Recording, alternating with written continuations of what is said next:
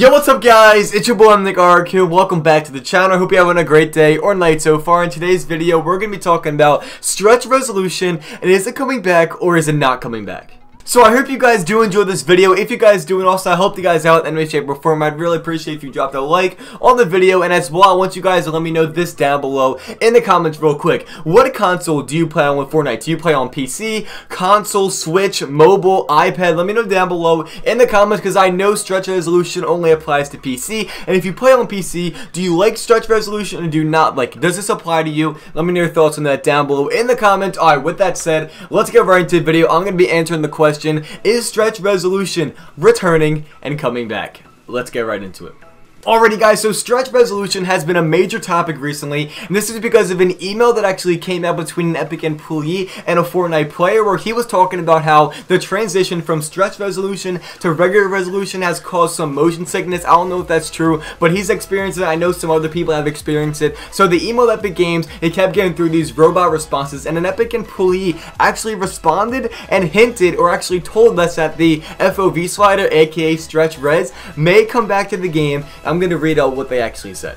So the email says this: "We appreciate your patience while we work to resolve this issue. Please note that the stretch resolution is currently disabled. I understand that having the situation that you are having. I do appreciate your support for Fortnite. Let me explain things for you. If you are asking to alter the game files, we do not recommend for you to do that. Making changes to the game files is not advisable, because once the system detects it, your account may be affected and get disabled. We suggest that you to wait until the update for the custom resolution on PC is enabled. Your patience is highly appreciated."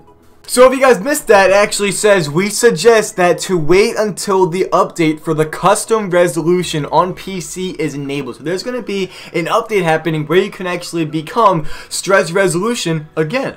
So now we know that information, but the real question is, when is it actually going to be coming out so everybody can use this stretch resolution? Well, I think, and a lot of other people think this too, it's going to be coming out after the World Cup.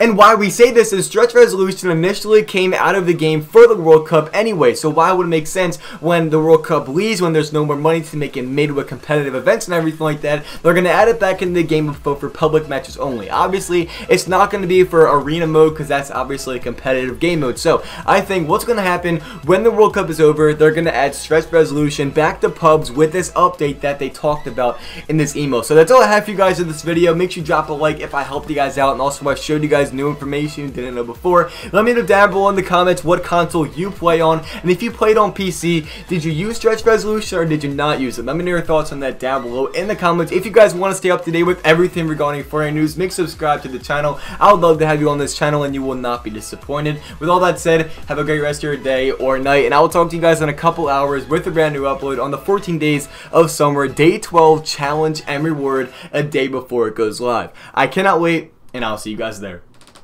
Peace.